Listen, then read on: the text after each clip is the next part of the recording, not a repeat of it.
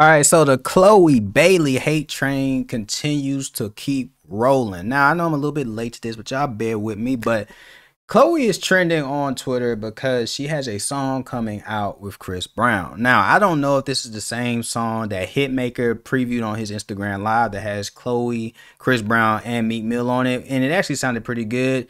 But regardless of the fact, she posted the flyer for it. And yeah, people wasn't having it. Now, of course, people aren't having it because Chris Brown is apparently canceled over what he did to Rihanna. We all know that since then, he has not been in the limelight the way he should be.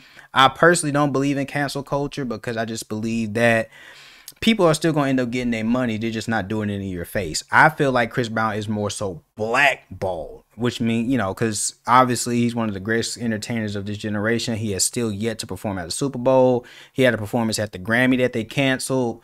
He hasn't been on BET in forever that I can remember. So of course he's blackballed, but he's not canceled because this man can still go on tour and sell it out. He can still drop an album and it goes platinum. So as much as people like to think that he's canceled, he's not. Even the baby isn't canceled. The dude just announced that he sold out a venue, 75% of a venue over there in Japan. Y'all might say, oh, well, he's doing it in Japan. Hey, international money, man. He's still getting to the bag. So how's he canceled? So needless to say, I will get into the fact of why people are pretty much sick of Chloe outside of that. And a lot of it has to do with the fact that since Chloe and Halle separated their Instagram accounts, it seems like Halle went more and continued on with the whole mystique of just being kind of like the shy, quiet girl.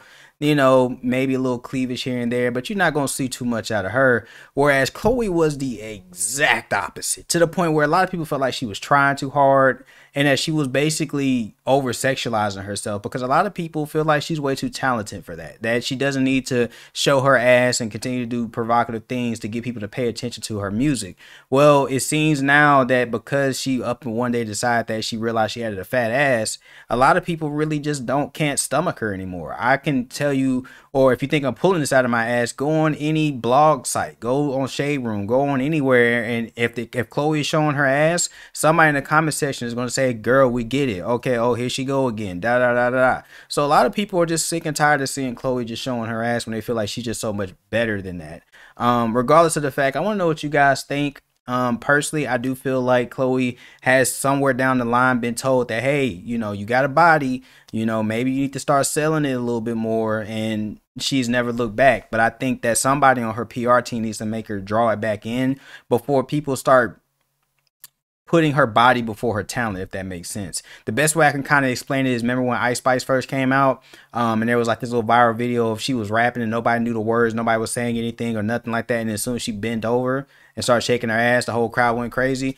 I think it's kind of like a similar thing with that, where a lot of people just don't want to see her go down a route where her body speaks louder than her talent. Now, Ice Spice is clearly showing people that she can rap. I'm just using that analogy because that was what her career looked like a little bit early on, where people just really just want to see Ice Spice shake some ass. And it's kind of getting to that point with Chloe now, where people are instead of embracing the fact that Chloe is shaking her ass, they're more so upset with the fact that she's doing it because they just feel like she's so much more talented than that.